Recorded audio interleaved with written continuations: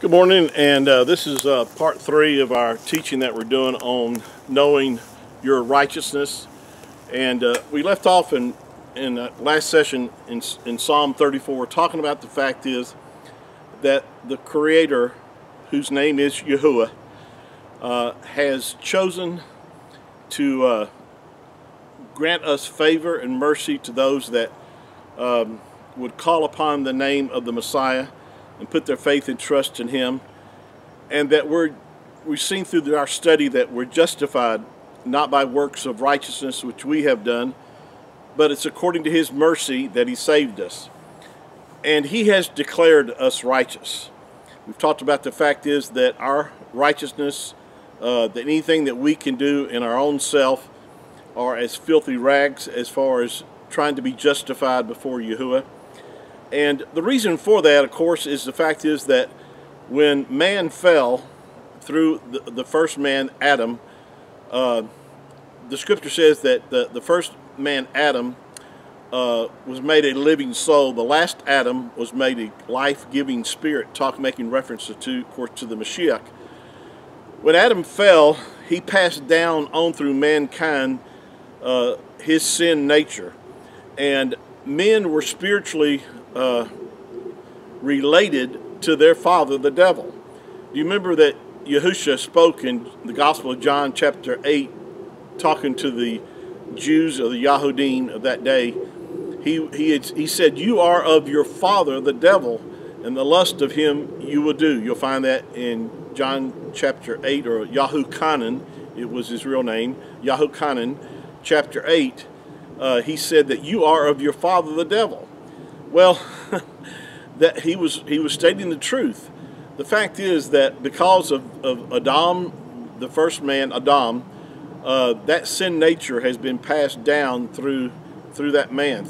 And the scripture says over in Romans, and we're going to read over there in a few minutes, it says, "For as by one man's disobedience many were made sinners, so by the obedience of one shall many be made righteous." And of course, that's talking about the Mashiach. But through Adam, all men, through his fall, for by one man's disobedience, many were made sinners.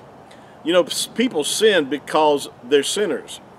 That's why they sin. That's why they do the acts and the terrible things that they do. It's because it's their nature to act like a sinner.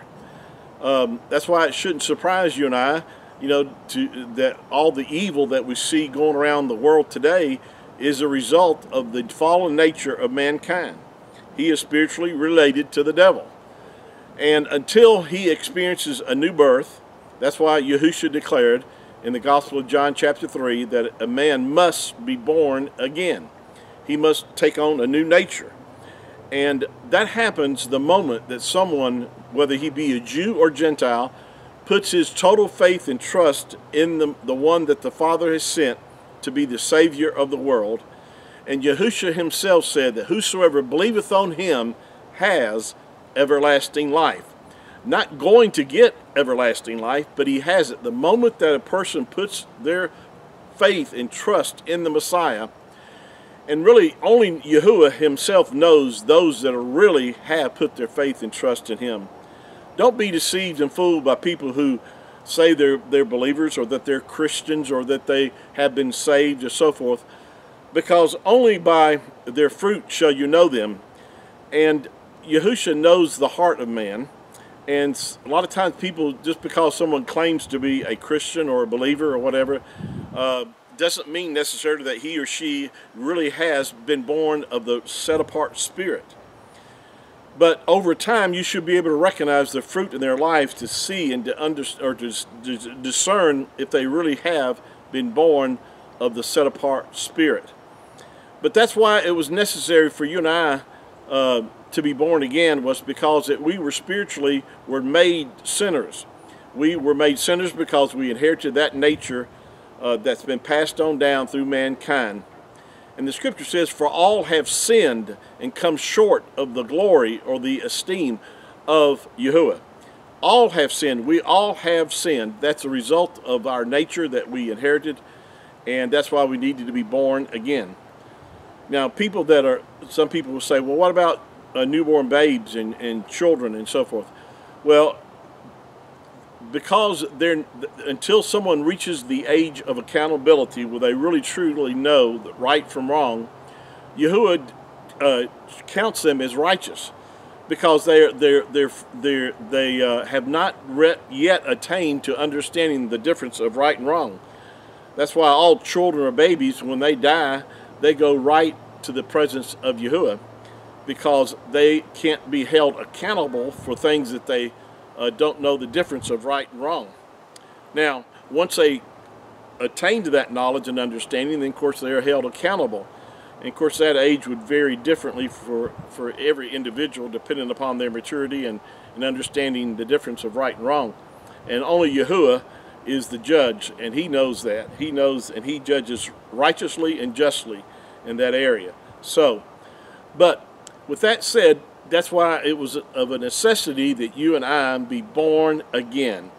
And once you have put your faith and trust in him, the Father has fulfilled a promise that he made in Acts chapter 2, verse 38 and 39. If we believe on Yahushua HaMashiach, then we would receive the gift of the Holy Ghost, or the set-apart Spirit. And that is his Spirit that he's given us. Isn't that good news? And that's why you and I are righteous if you've done that. That's why he sees you in the realm of the Ruach, in the realm of the Spirit. He sees his work completed in the realm of the Spirit. That's why he can treat you as righteous, even though you're flesh and you still may sin and miss it in this outward man. But Yahuwah sees us in the realm of the Spirit. That's why we're waiting for the adoption to be complete, the redemption of our body. And of course that will happen at the rapture. The rapture being also the resurrection. At that time, these bodies shall put on immortality. This corruptible shall put on incorruption.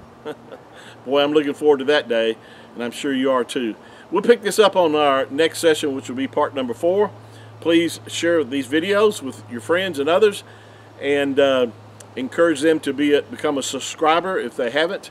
And I thank you again for all your encouraging comments.